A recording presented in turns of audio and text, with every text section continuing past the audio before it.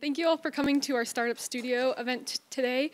I don't know how many of you have been to the last one we did on, we did a branding Startup Studio. How many of you, show of hands, went to that one? We just want to see overlap here.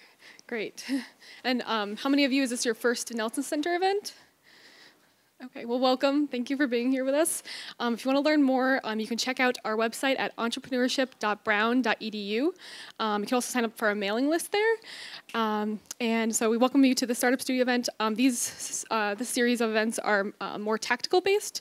And so we're happy to welcome Soren Reinhardt from Working Planet, a local digital marketing agency, to talk to you today. So here's Soren. Thanks very much. So if you did attend the branding event, this is going to be very different. I'm going to give a little bit of intro of where I come from, how we approach digital marketing, and why, to me, this is a really interesting topic. Going to talk a little bit about the state of digital, but honestly, I'm going to fly through that part. I mean, I've been working in digital marketing for 15 years. You guys have been living in a digital world your entire lives. You probably have a pretty good idea of the scope of the digital world, but we'll go through it and so that we have a good common baseline on that. And then what I want to really dive into is, if you're working with a startup, how do you scale growth? How do you not lose your friends and family round or your seed round by giving it all to Google or Facebook? Managing that risk and finding that growth path is often difficult, and I want to go through some common pitfalls that we've seen with startups that we've either known or worked with over the years. Maybe it can give you a little bit of advice to help avoid throwing money away and being faster on your course to success with a startup. And then leaving a lot of time for questions, may totally deviate from the path in the middle. If it makes sense to engage in discussion, I'm really fine with that. I actually love talking about this. If it can be more of a discussion, that's awesome. Let me just set my timer. Okay.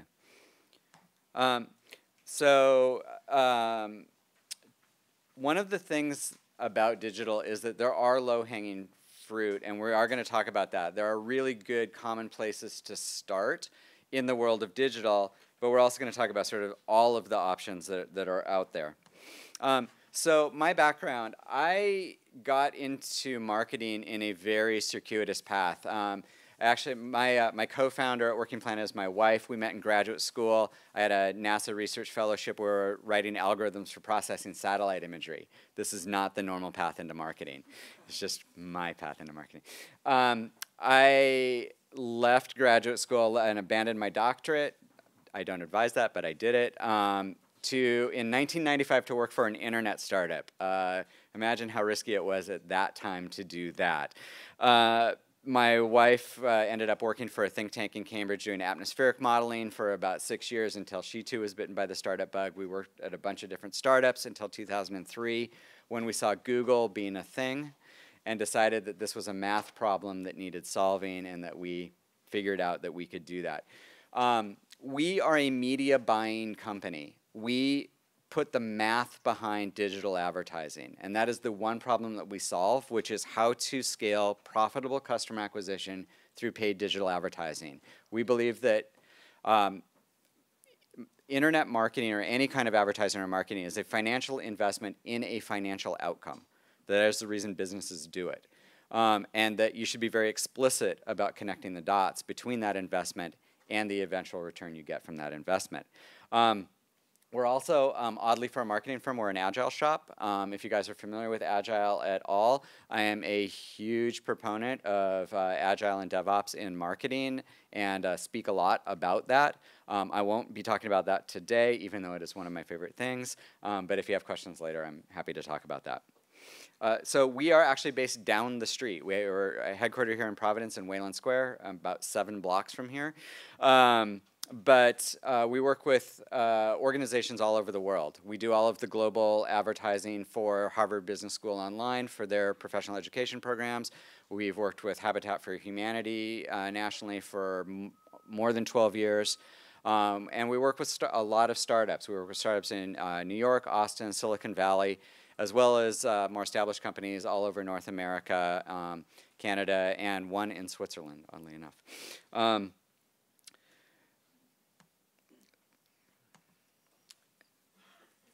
This year, digital advertising will surpass all other advertising spend for the first time in history.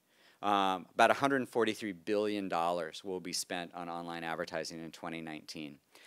It's not only the biggest bucket, it's rapidly becoming the only bucket. And digital might not mean what you think it means. I think when people think of digital advertising, they think immediately of search advertising and display advertising, but it's so much more. It definitely includes all of those things, but now digital includes billboards, or what's called out-of-home advertising, which is now being fueled by AI-driven programmatic exchanges in the digital world. The buying and selling of it happens exactly the same as search advertising.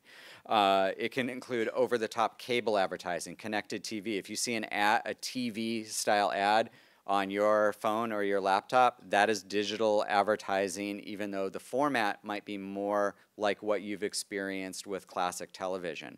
And the forms are blending. What we're really seeing is that AI-driven programmatic exchanges in particular are picking up all of the inventory.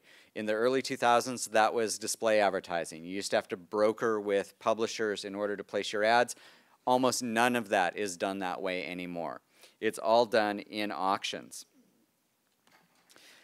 You'll probably recognize most of these, the big players, Google, Facebook. By the end of this year, I'm pretty sure Amazon is going to be number 3. Amazon is rapidly becoming a very large and powerful ad network. But there might be other ones here that you're less familiar with. If you haven't heard of Acuity, it's a programmatic ad platform for managing those AI-driven exchanges. StackAdapt, which is a technology-focused specific ad network.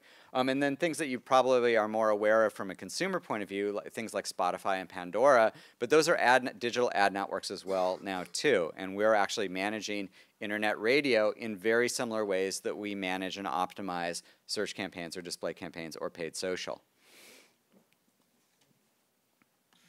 In fact, the growth of marketing has been so massive that in a very short period of time, we've gone from a relatively accessible handful of technologies. So in 2011, there were about 150 either ad networks or marketing tools or tools that were used to manage your either website or your marketing program, whether that's paid or unpaid digital marketing.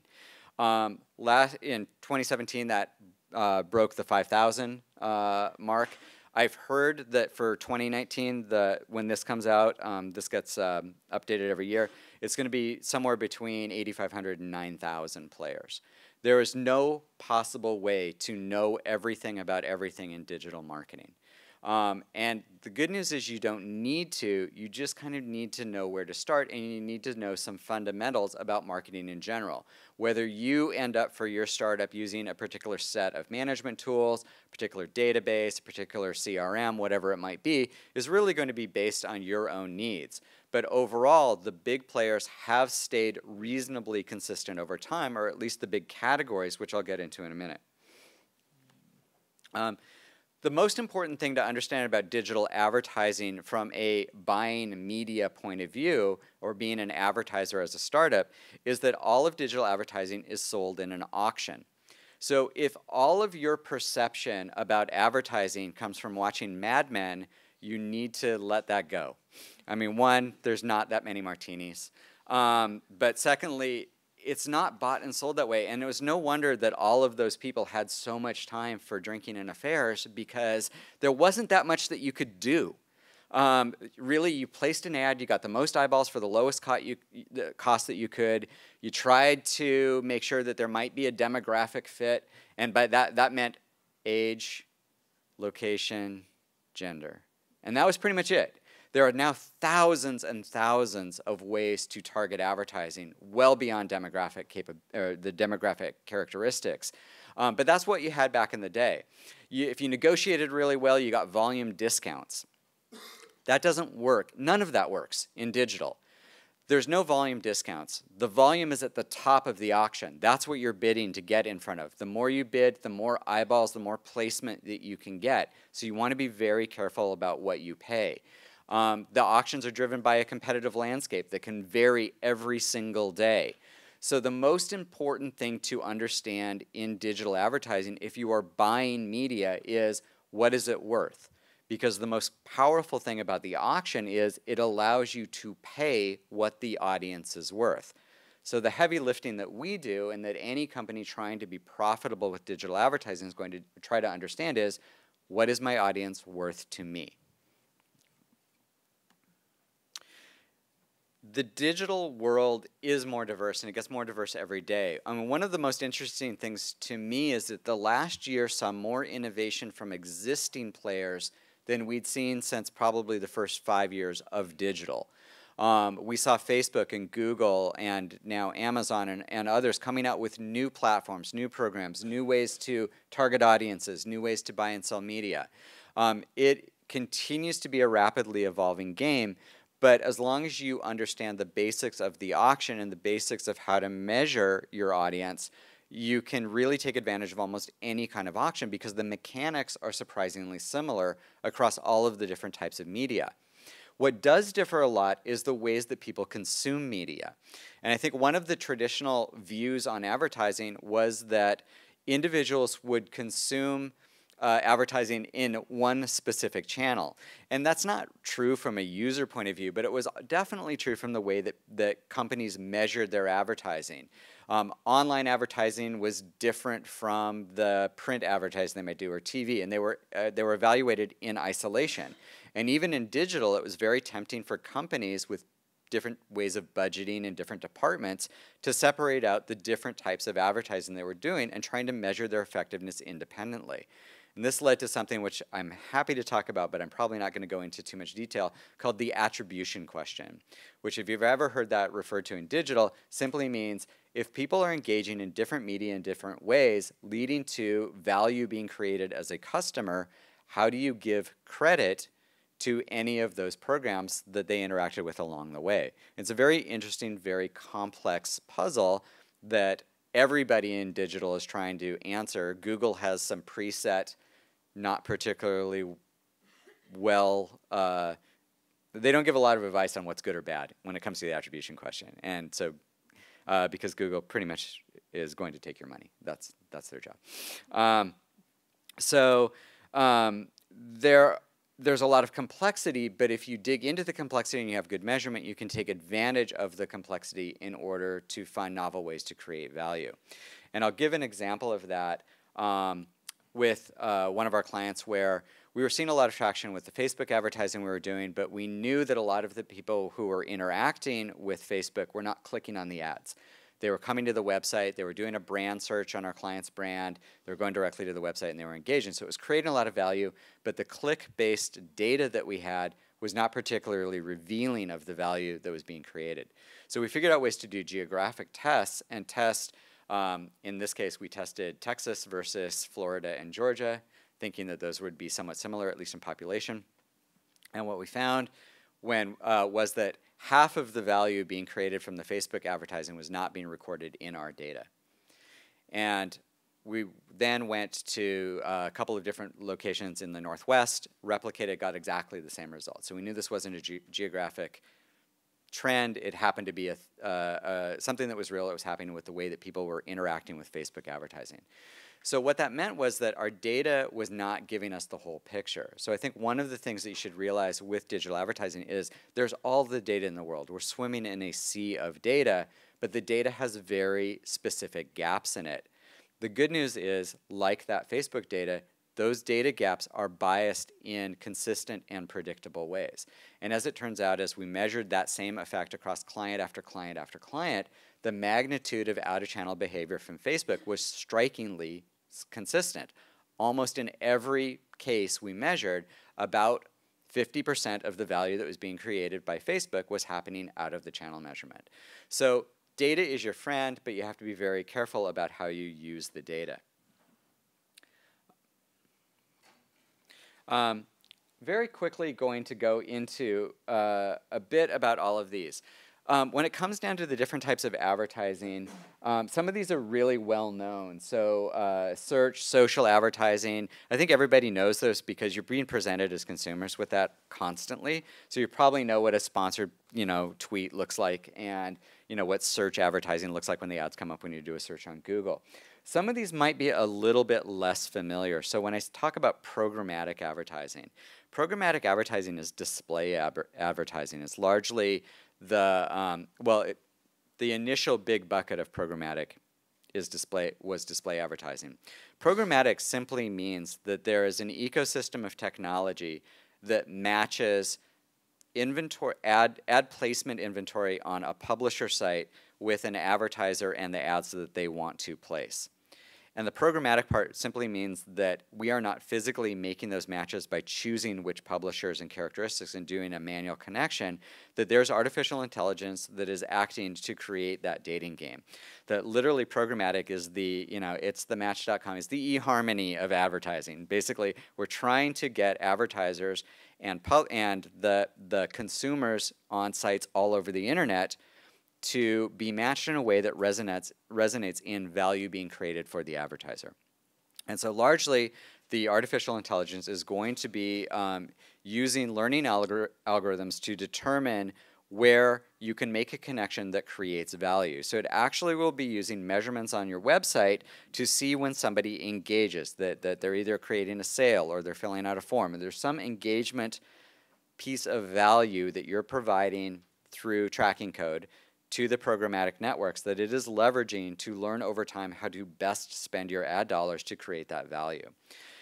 The programmatic networks are extremely powerful, and the programmatic exchanges, which is what the collection of advertisers are called in the programmatic world, is starting to include lots of things that are not just display advertising. And so that's where we're starting to get access to connected TV ads, where we're getting access to out-of-home digital billboard advertising. NBC Universal last year announced that as of mid this year, 100% of their TV inventory will only be accessible through the programmatic exchanges. So classic television, cable advertising, all of that is now being bought and sold in an auction because the auction is a win-win for both advertisers and publishers. It's a win for the advertisers because you get to choose what you want to pay based on your understanding of value, and it's a win for the publishers because it's a race between advertisers to pay the most that they'll be willing to pay for the inventory available on their network, whether that's a website or a TV channel or whatever it might be. Another one that might not be as familiar is affiliate advertising. Raise your hand if you know if you've been familiar with affiliate advertising. 1, 2, 3, 5, 7, you're ahead of the game. Okay. Affiliate advertising is simply you're paying somebody when you get a sale for them introducing your product, service, company to their audience. It's often used, if you think of anybody watched a YouTube channel and they're plugging audible.com.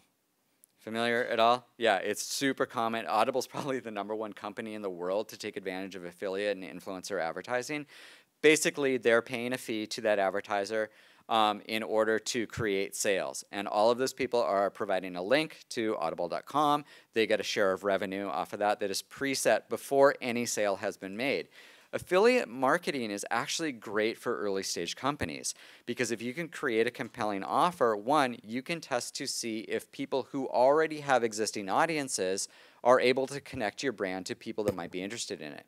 Second, there's no risk. You're setting the payout ahead of time so you can, based on your finances, determine what it makes sense to you to pay the affiliate for that sale being connected. It is probably one of the safest forms of digital advertising. The trade-off there is it does take some management. You really have to work with your affiliates. You have to understand when to let an affiliate go. You have to make sure they abide by your rules and all of those things. But it can be a very good early stage use of digital advertising or advertising that's really deployed in the digital universe.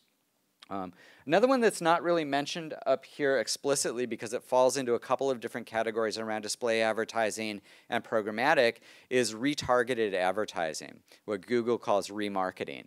And so if you're not familiar with this, if you've been to a website, you certainly are familiar with the effect. You go to a website and that company's ads follow you all over the internet. So, familiar? Yeah, I'm sorry. We we make that happen. The reason is that follow-on conversation is highly valuable. And so it's a way to stay connected with an audience that has already visited your website. And there's lots of variations on how that gets used. And frankly, there's a lot of inappropriate ways it gets used. There's a technical term that we use called crossing the freakout line, which is when you provide too much information about that user back to them in some ad out on the internet. So you'll know when a company's done this because you'll go to their website and you check out, I don't know, a pair of sneakers or something. And then you go, and the next website you visit presents you with a pop-up ad saying, hey, you added these pair of sneakers to your checkout, and it's only this much, and I know you're coming from this location. Why haven't you bought yet? And so that's a really bad thing to do as an advertiser. So we try not to do that. But the retargeted advertising can be very, very powerful. Any questions about any of these that are not as familiar or that you have any questions about?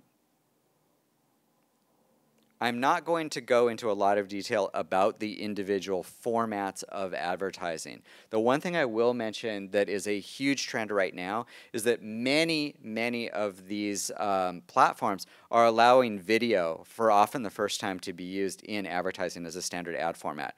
And we're just seeing this massive escalation of video. And if you're a longer term Instagram user, you kind of have seen this transition where there wasn't video for a long time in Instagram, and now it's everywhere.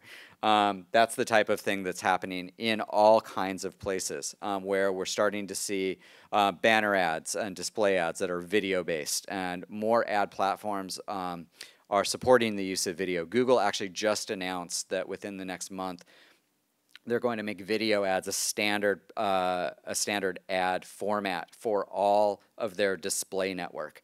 Not just YouTube advertising, which has traditionally been where they've used display ad, or where they've used video ads. Questions? Yes. Can you talk about the different use of these different marketings for maybe different types of products, like for example software versus hardware, or like just like in what situation it is best to use which kind of? Yeah, I'm going to go into some good starting points in a minute, but you know what we've learned over time is that all of these are good for everybody. And I think that there used to be a very strong viewpoint that if you had a B2B business, that you would do a very specific type of advertising that was very different than if you had a consumer-focused business. And the reality is we manage all of those, and the tactics that we use and the networks that we use are not that different. There are a few that have a slight bias. LinkedIn, for example, because you can target on industry and job description, is probably going to be more used earlier on with a B2B business than with a consumer business. But honestly, we do a lot of consumer advertising on LinkedIn. And we do a lot of B2B advertising in social media. So the preconceptions about where you can find your audience just don't really hold up when we get into the actual use of the different platforms. I think that there are some specialty networks. One on the slide that I had earlier, actually I can just go to it. Capterra in the bottom corner over there. That's a software clearinghouse. If you're a software company, Capterra is going to be a great for you. If you're not a software company, it's probably no use at all. So there are examples like that that are just completely specialty types of networks. But most of the time, there's probably a way to find the audience that you want to speak to in almost any of these buckets. It's really whether the math works with that audience, in that you can pay the competitive price that the auction demands and monetize that audience at a rate that makes sense for your business. But I will say that's why we find B2B businesses that do really well with some of these more consumer-focused networks is often they have a customer value that allows them to monetize an audience that makes sense to them. Any other questions? Okay. So one of the recommendations that we make for any company starting out, and it's one of those things that you should do sooner than later, is begin your house email list. So a house list is the list that you own. You've earned them over time. They're your connections that you meet, you know, people who come to your website, subscribe to your newsletter, supporting that out of the gate and then using that and starting to get even a short monthly newsletter out there to your investors, supporters, customers, friends, family is one of the most important things that you can do. There's a startup here in town called Splitwise that has done an amazing job of this, where they do a quarterly update on just what they're doing as a company. And it goes to, it's kind of their friends and family investor list. And they just get out there and expose their metrics and say, hey, here's where we are on our growth path. And it's been, I know for a fact it has led to that being shared with people, that has led to investment in their company. It's all kinds of really interesting things happen when you just get your story out there on a regular basis. And we've talked to companies that are many years into it, and even very well-established companies that that haven't even thought about creating a house email list. Like, email marketing was something to be done down the road. And honestly, it's so low cost and so little time. It is hands down something that you should start out of the gate, even if it's small. Because by doing it, you will also think about how to do it better. And you will start creating mechanisms on your websites for people to just sign up for your newsletter. You'll start having a conversation that is more than just the initial visit of your web visitor to your website. So it's a really good thing to do out of the gate. Not paid advertising, but something that is on the list that I would highly recommend. I want to go into a number. Yeah, go ahead. Question regarding newsletters. Yeah. I understand there's a tipping point where sending newsletters too often will actually lead to people unsubscribing because they feel guilty that they can't open it and read it as often as you're sending it. No, there's not. Is there a recommendation? Yeah, that's totally false. Okay. Yeah, sorry, that's my opinion, but it's based on a lot of data. People believe that because people don't like getting email. Does anybody here subscribe to email or just get it from like a major retail brand? Yeah. How often do you get it? Raise your hand if you get any emails from a brand that you get more than once a day. Right? Do you unsubscribe? Always? Are there ones that you haven't? If it's a brand you're interested in, you stay along for the ride. What you learn is that it's okay to not open every email. And I think it's a very different dynamic in terms of what you put into your email calendar for what content you want going out. If you're doing something that's once a month versus doing something that's twice a day. You're probably also a really different type of company. I mean, most like software companies, for example, are probably not going to put out a daily email. But if you're a consumer brand, there really isn't an upper threshold that we've seen that will start eroding your email base faster than you're building it. And then just a quick follow-up. Should that newsletter be also listed in your website, or should it be attached to the blog, or keep it separate from your website? You know, I like having a newsletter sign up that's a persistent like nav element. So if it's in your footer or in your header, I think that's really good. It depends on the site. Like our company, we actually own a number of retail sites that we've created ourselves that is a laboratory for us to work on because we like to walk the walk. And we do a really common thing, which is you get to the site and about 40 seconds later you get an overlay that says you get a discount if you subscribe to our newsletter. That's a really good tactic for a retail brand. I wouldn't necessarily recommend that for like a B2B software company, but you can do something somewhat similar to that. You know, people don't get pissed off at marketing the way that people think they do. And it's certainly not at the level of sensitivity that most CEOs are concerned about their own company's advertising.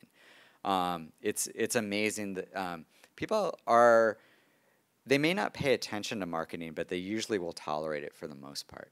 And if you don't tolerate it, you're going to put up an ad blocker, right? So, which, you know what? If you put up an ad blocker, you put up an ad blocker. I get asked a lot, like, do you worry about people putting up ad blockers? I really don't. If you're going to do that, you're not going to be engaged in the advertising anyway, and you don't want. And what you're saying is you don't want to advertise, no matter how targeting it is, to be in my face. So, fine. You will be reached by advertisers in other ways, whether it's through influencer advertising, whether it's through PR, whether it's through things that are not avoidable through ad blocking. There's still ways to reach an audience. I tend not to worry about that. Sorry, I went a little off the topic. Other questions about email marketing? By the way, on the email marketing thing, one of the companies I mentioned up here is MailChimp. Has anybody here ever used MailChimp? Yeah, quite a few. Super easy. And what I will say, they're not the only company out there that is a really good, easy to use email platform. And they're not what you would use later stage as a scaling company. At that point, you're going to need to get a marketing automation tool like Marketo or Pardot or HubSpot, some of these other tools that are out there where you can really more automate a much more varied, diverse, segmented nurturing program through email. But in the early stages, MailChimp's really good. But one of the things I love about them is they have more resources online. Whether you use them or not, check out their online resources for how to do email. Some of the best stuff out there. It's really good. So once you got your house list set up and you're thinking about like paid online advertising, the first thing that you should do is know what it is that you're trying to do. And that sounds really basic, but it's really tempting to go out and try stuff without being really explicit about what you want from it at the end of the day. And the thing is that digital advertising can be expensive. If you're paying money to do digital advertising, it can add up really quick. You're entering an audience that has, in many cases, 15 to 20 years of competitive bidding and optimization behind it. It's not unusual for us in the campaigns that we manage to run into cost per clicks that are $20, $30, $40 per click. If you're going to pay that, you need to know what you want to learn and then pay the least amount that you need to learn that specific answer. So, for these particular questions, which are really common ones that I've kind of pulled from our history of working with startups, you really want to know what it is that you want to learn and how you're going to measure it. So if, and that can be really simple, like we need 10 beta customers of this description, you have a wall chart, and just as you get them, you list them, you know where you are, you're visualizing like what's out there and how far you are. It's like, this is not a technical description, just know where you are so that as soon as you hit number 10, you turn off your ad spend the second you hit number 10. I need to know if people will pay this for my MVP. At that point, all you're trying to learn is if people will pay money. You're not trying to make a profit on it at that point. Those are two very, very different things. Number 2 and number 3 are so completely different in what you would do to answer that question that they are worlds apart in the problem you're even trying to solve. The second one is so early stage. I just need to know if this idea has value, and I want to prove it by seeing if people will pony up. You're not even trying, like you could spend 10x what they actually pay you, and that's super valuable as an answer because what you've learned is people will give you money. Probably the most important thing any business can learn. Whether you made any money on that is irrelevant. You will figure out how to make money on it. But if you figure out that nobody's going to pay you money, you need to retool and figure out why and then do a series of tests to try to get to the next point. The next one, though, you've already figured out that people will pay you. Now you're in scaling mode. I need to build programs that can get us the most customers at this very specific return on my investment. And at that point, you need to learn other things. You need to have KPIs that you understand around what's the latency from the time of investment to the time of revenue. What's my expected payoff period? So we work with a lot of software as a service companies with a recurring revenue model. Our KPI with them is months to break even. What does the months to break even have to be so that as I'm investing and adding to my monthly recurring revenue that I know this is going to pay off and I'm not going to go out of business because I'm going to blow my entire runway before we get to profitability or to the next round or whatever the next thing is in the growth of the startup. The thing about digital marketing is it's massive. It's the entire world out there. And one of the things that we see people do is try to, how big is the market? That's a very dangerous question to try to answer with paid advertising as an early stage company. The answer to that question actually is really easy, and you know it before you're starting. It's more than you can afford. That's how big the market is. What you want to do is use a spoon, not a bucket. Be very specific about the audience you're going after. Be very critical about how you pay for it in order to minimize your risk in using up all your cash to not really learn something at the end of the day. You can always find a bigger audience. And I'll give one generic example. We've worked with a number of companies that came to us because they couldn't profitably spend any more in their advertising. They'd really tried to scale up. Their marketing hit a plateau. They couldn't find any more. And they came to us and said, we think our market, we're already maxed out. We are talking to the complete market opportunity that we can talk to.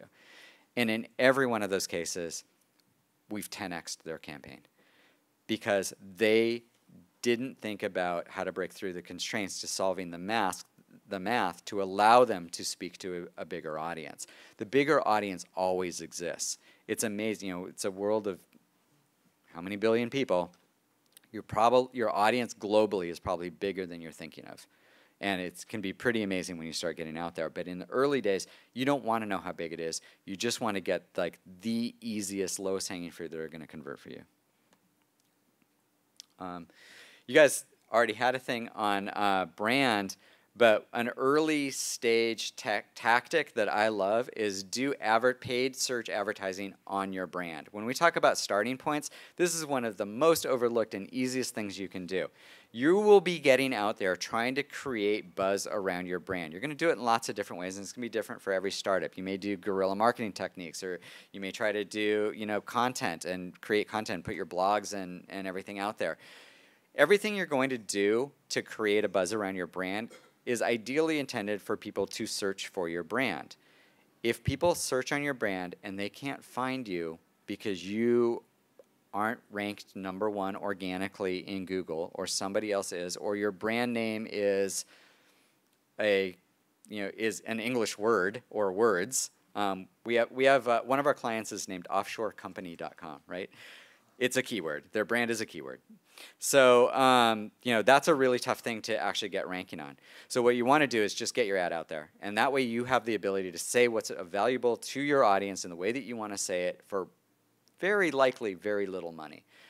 Typically, brand keyword traffic is extremely cheap, unless there's a lot of competition around that concept. That usually happens later on.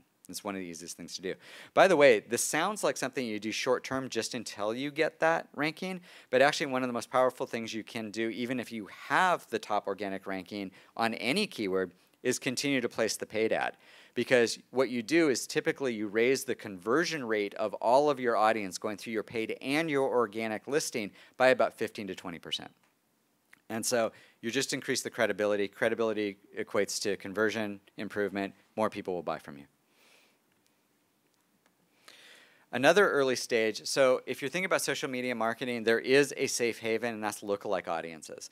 Lookalike audiences are leveraging what you already know about your customers in order to create an audience through their artificial intelligence that is similar to what you already know.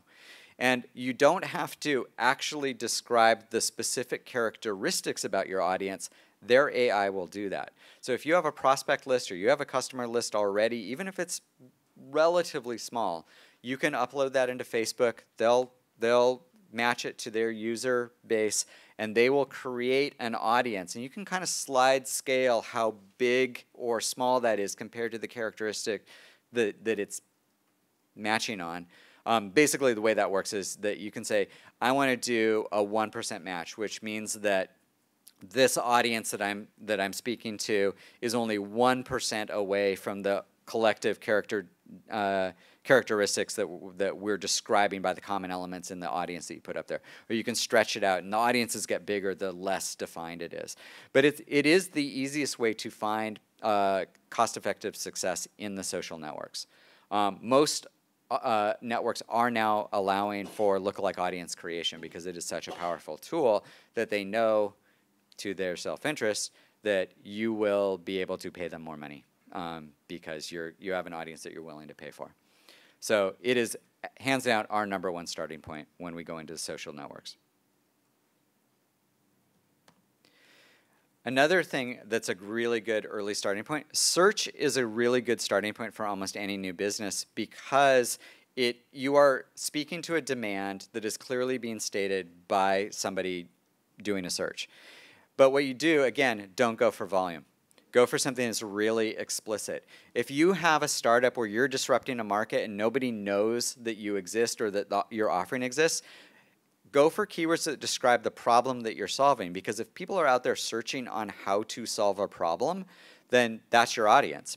And in fact, I know some startups who actually mine the keyword queries around how to in their space to think about how to position their startup for how to speak to their audience, because their messaging then defines the problem that people are already stating. So you can really use this in a lot of very good ways. There's also some particular websites like Quora.com, which is its own ad network, ehow.com, which can be accessed through the Google Display Network, where you can explicitly target this type of query in non-search traffic as well. So there's really good early stage ways to get in front of audience that are clearly asking for a solution to the problem that you are solving. I use these based on that example a couple of slides ago, these guys, PhoneWagon, they're a call tracking startup. So basically they have code that lives on people's website that dynamically generates phone numbers. They then tie those phone numbers to the keyword query that led to the search that led to the call. Gives you the same kind of data on phone calls that you get from people doing search. Really cool data source for marketers. So, what makes good keywords for them? How to track phone calls on the web, call tracking marketing tool, and this one I love, CallRail, which is their biggest established competitor, alternative, because they're half the price, if not a tenth the price. They're really, PhoneWagon's incredibly cheap. If you have calls, I recommend PhoneWagon, by the way, as a call to action on your website.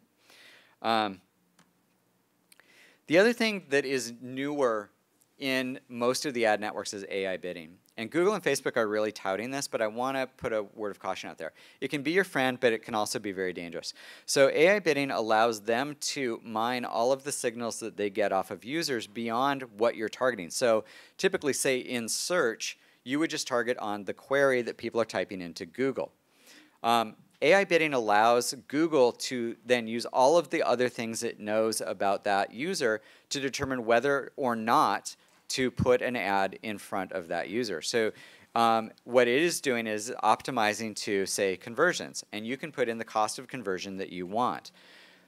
These AI tools will get better over time. They are still in fairly early stages. So one of the things that we've learned is if there's anything around conversions or actions that you're trying to optimize to using the AI bidding in AdWords or Facebook, you really need a history of conversion already in order to fuel the AI learning. If it's learning from scratch with no history, you're probably going to spend a lot of money on the learning curve. And they don't yet really have a good way to get past it. I fully believe they will. I think 2 years from now, I might come up here and say exactly the opposite. But right now, if you don't already have a history of measured conversions that Google's tracking or Facebook's tracking, they're probably going to founder for a long period of time. You're better off really doing manual bidding, do a little bit of math yourself. And by math, what I mean is matching what you pay in the auction to the value. So here's the key. It's the super simple equation that is behind any bidding tool ever that has ever existed and is out there now, which is your bid price is your target cost of acquisition times your conversion rate. That's it. I will say that again. Your bid price in any auction is your target cost of acquisition times your conversion rate. If you have a $100 cost of acquisition and you have a 10% conversion rate, 10% of 100 is $10. You can spend $10 per click. That's simple. So that back of the envelope math can really help you in thinking about what you should pay out of the gate by just throwing some darts, or it can help you evaluate what your programs are over time just by looking at whether or not it makes sense from a math point of view. That makes sense? I answer a lot of questions on Quora, and one that was asked recently is, what kind of math do you need to learn in order to be a digital marketer? And the obvious answer is statistics, because everything we do is based on statistics. But I actually said algebra, because that equation of balancing, cost of media, conversion rate, and value is the core to everything. That the click, your cost per click equals your target times your conversion rate. That's a basic 7th grade algebra equation, which for you guys was probably like 4th grade algebra, right? But it's super straightforward. The cool thing, which also comes from algebra, is that if you're trying to balance the equation, you can balance any element as the variable to balance the equation. If your cost of media can't be changed, raise your conversion rate. Do landing page testing. Address the math that way. If you can't address either of those, address your customer value. Can you upsell? Can you bundle programs? Can you charge them more? There's so much. When I talk to CEOs, 9 times out of 10, if we're talking about pricing, I'm going to tell them to raise their price, because almost immediately they're going to be able to make the math work better for the people that are willing to pay the additional price. That's why I like working on luxury goods, because there's a lot of margin. Common pitfalls. Don't do too little for not enough time. I'm going to do this for a week. We have 30 clicks. What did we learn? Nothing. You didn't learn a thing. You have to do it for a period of time until you have enough data to actually answer the question that you ask, and you have to know what that question is in order to know whether you're there yet. Sometimes that takes a long time. Sometimes it doesn't. If you can bias your questions to take less time and money early on, you can more quickly learn and advance. You have to think about what that means in terms of how you think about digital marketing. Another common pitfall, which is the reverse, is going too big too fast. Google and Facebook will take all your money. They're really, really good at it. Trust me. Back 2005, we had a company come to us. It was a debt services company. It was a single-person company startup. Google rep set up his Google campaign, turned it on, spent $5,000 an hour. He checked in later that afternoon. Then he hid in a closet for about a week. Then he called us. Good news is he figured out he had a market opportunity. Bad news was he used up more than all the money he had. So he had to go back, borrow a bunch more money, figure out how to avoid bankruptcy, and a whole bunch of other issues that he had hoped to avoid.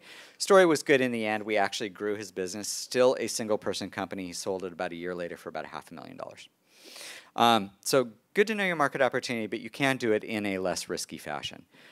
So just mind your budgets on that.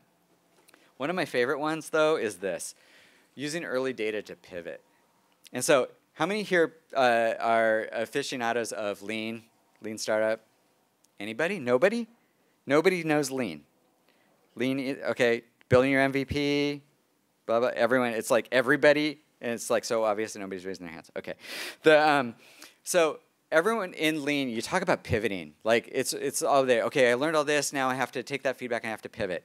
We have seen startups pivot on extremely early data. Your early data does not mean you need to pivot. It might just mean that you need to tweak and test something a little bit more. And that's it. So go a little bit further before you say my 1 week's data is enough for me to pivot on. It's probably not the case. And very lastly, if you're going to charge. Don't think that putting your offering out there for free gets you any education at all. It doesn't. We worked with a startup that got tens of thousands of users on their free product and thought they were on their way to raising money. They put up their paywall, crickets chirping. Not a single person purchased from them. Tens of thousands to 0 is a big difference. So put your paywall up earlier. If you're developing an MVP, charge people. It's the best way to do it. I know we're up against time, and I really want to do it. Last thing I'll say is don't assume your early numbers mean anything. Things can always be changed and tested. Repeat testing, hypothesis testing is the key to success on this. And that's really it. So know your goals, know what it takes to learn. Keep testing. One profitable thing pays for a lot of testing. And I'm at the end. Any questions? Yeah. You mentioned influencer marketing a few times. Yeah. Can you talk a little bit more about that, like how you find the right influencers and how to reach out and the entire Yep. process? So there's two big answers on that for how to find influencer marketing and affiliate. For affiliate marketing, there's two big networks, ShareASale and CJ Affiliate. It used to be called Commission Junction. You can go create an offer, load it up online, and they do all the other work. They'll help you broker the payouts. They'll help you do all of that stuff. For things like influencer marketing, say with podcasts are actually a little bit behind the game. You actually have to reach out directly to the talent and broker a deal with them. So like most all of the US-based podcasts are not done. It's still pretty traditional. You have to kind of set up a deal with that person and figure it out. So it's a little bit more manual. UK is actually a little bit ahead of the US in terms of that, but we're getting there. Next. Any other questions? Yeah. Can you also talk a little bit more about to-be marketing? Because you were saying you can also use social media platforms For B2B? Yeah, like how does that work? Yeah, I think the biggest difference is that there really isn't any difference in the mechanics, that you just have different data. Typically with B2B, you're often working with lead-based data. This can happen in consumers too, but a lot of your data is going to be post-lead data, so lead quality data, things like that. If you can work a little bit deeper in the funnel and match that back to the audience, it's easier to get an idea of what's working or what's not working. I think that B2B marketing is no different than consumer marketing in that you still have to focus on your value proposition. You still have to come up with messaging that resonates with the end user. There really isn't any difference in terms of tactics with B2B. Like I said, a couple things might be a little earlier stage like LinkedIn, but when it gets down to the tactical media buying, it really isn't that different. The data side might be a little bit different. Yeah. Yeah. As a media buying company, what do you look for in a website that will make you say, my clients need to be on this site? I don't look at anything on the website, surprisingly. There isn't any predetermination of where you should or should not be when it comes to digital advertising. It's really about using what works, and what works for us is a math problem. We will test almost everything. There are earlier or later stage things that you can try. I think one of the things that I really like to do with early stage audiences that are not technical audiences is to use Bing instead of Google as the starting point. I actually just wrote on Core about this yesterday, that a lot of companies ignore Bing. They only have about 12% of the market share for search. A lot of people in a technical audience don't use Bing very often. But the quality outside of technical audiences is just about as good as with Google in terms of like conversion, but it's much less competitive. Your dollar just goes a lot further in Bing. So for early testing, Bing is not a bad place unless you're, like I said, if you're speaking to computer programmers, don't use Bing. Yeah. Thank you. Sure. Okay. I'm going to hang out for a bit if anyone wants to chat about anything, but thank you very much. I really appreciate it. Thank you.